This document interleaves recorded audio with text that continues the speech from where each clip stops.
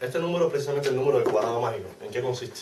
Por ejemplo, ¿cuál es tu fecha de nacimiento? 4 de febrero del 85. 4 del mes 2 del año 85.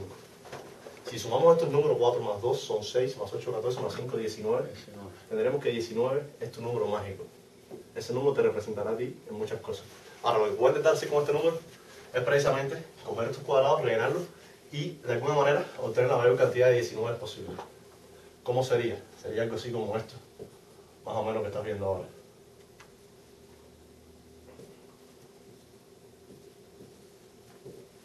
Por ejemplo, dime, aquí tenemos varias filas y varias columnas. Dime el número de una fila. 3. 3. Cogemos la tercera fila, ¿sí? Vamos a ver toda la clase juntos, por favor. 3 más 6, 9. 9 más 4, 13. 13 más 6, 19. Número mágico. Una columna cualquiera, por favor. A 1. 4 más 10, 14. Más 3, 17. Más 2, 19. 4, 14, 17, 19. 2, 5, 11, 19. 8, 14, 18, 19. 5, 11, 19. 2, 10, 11, 19. 9, 13, 19. 10, 13, 19. 6, 14, 19. ¿Qué les parece eso? Ahora, ahí no me quedé.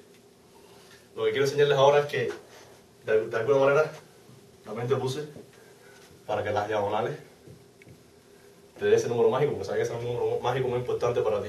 Verifiquemos. 4 y 3 son 7, 7 y 4, 11, 19. 2, 8, 14, 19. Quise ser un poquito más condescendiente contigo, quise ser un poquito más bueno contigo, y como sé que te aprecias mucho este número, traté de conseguirte estos cuatro este cuadradito mágico que hay en el medio. 3, 9, 13, 19. ¿Qué te parece? ¿Te parece bien? Muy bien, muy bien. Por ahí no se acaba la cosa. Y es lo que quiero en la página, la parte más mágica que tiene este número, ¿no? Es precisamente que si tú coges este cuadrado hasta aquí, sumamos 4, 6, 9, 19. Da 19 precisamente. Si cogemos este aquí, da 19. Si cogemos este aquí, da 19. Si cogemos este aquí, da 19. Por ahí no se acaba todo. Si cogemos todos aquí, da 19. Si cogemos todos aquí, da 19. Si cogemos todos aquí, da 19. Si cogemos todos aquí, da 19. Lo único que voy a tener que lamentarte es que precisamente hubo un par de cuadrados que no pudo tener 19.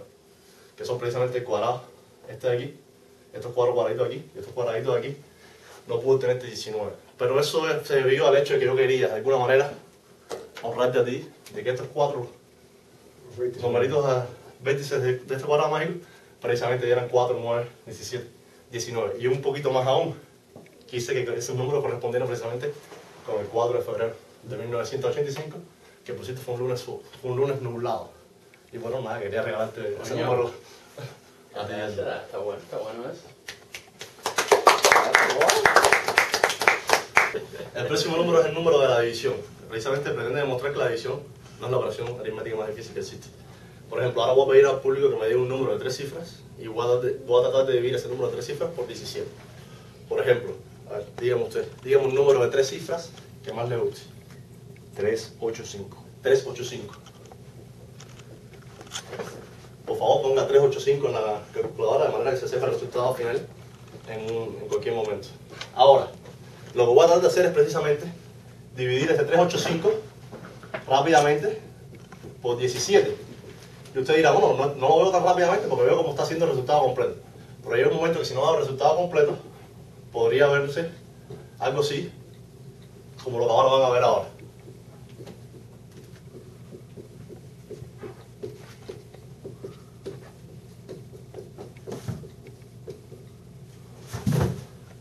Por ejemplo, podemos verificar el número que está en la calculadora, por favor.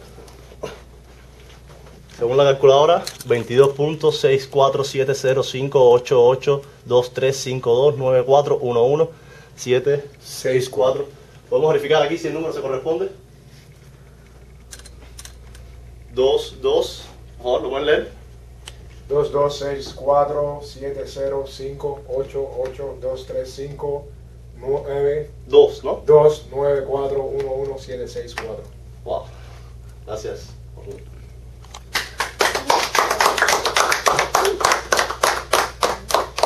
Bueno, nada, el próximo número precisamente las fechas del calendario, que es dado una fecha, es decir, el día de la semana que esa fecha ocurrió o va a ocurrir. A ver, por ejemplo, vamos a preguntarle a alguien del público. ¿Qué fecha usted nació?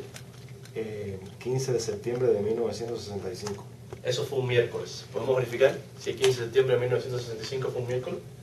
15 de septiembre de 1965. Fue un miércoles. Miércoles. Efectivamente. Perfecto. Otra persona más, por favor. A ver, ¿qué fecha usted nació? Espera, no lo quite. Ok. Aplausos. Otra persona más, por ejemplo, ¿qué fecha usted nació?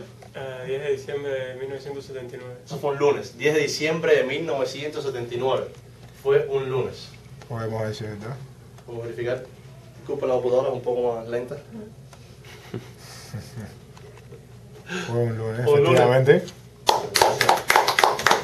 Y, a ver, una última fecha, por ejemplo, a ver, ¿qué fecha usted nació? 9 de enero de 1990. Eso fue un martes. Vamos a verificar que 9 de enero de 1990 fue un martes. 9 de enero de 1990 fue un martes. Ya la quiero hacer algo un poco más quizás difícil de creer. Bueno, hemos estado preguntando por fechas contemporáneas. Les propongo ahora que me pregunten por una fecha que no haya ocurrido en el futuro. A ver, por ejemplo, ¿qué fecha? 10 de diciembre del 2290. Eso fue un miércoles. Eso va a ser un miércoles, discúlpame. Vamos a revisar el 2290. 10 de diciembre de 2290. Según mis cálculos, eso va a ser un miércoles. 2290, 10 de diciembre. Diciembre, el último mes. 2290. ¿Será o no será? Será un miércoles. Gracias.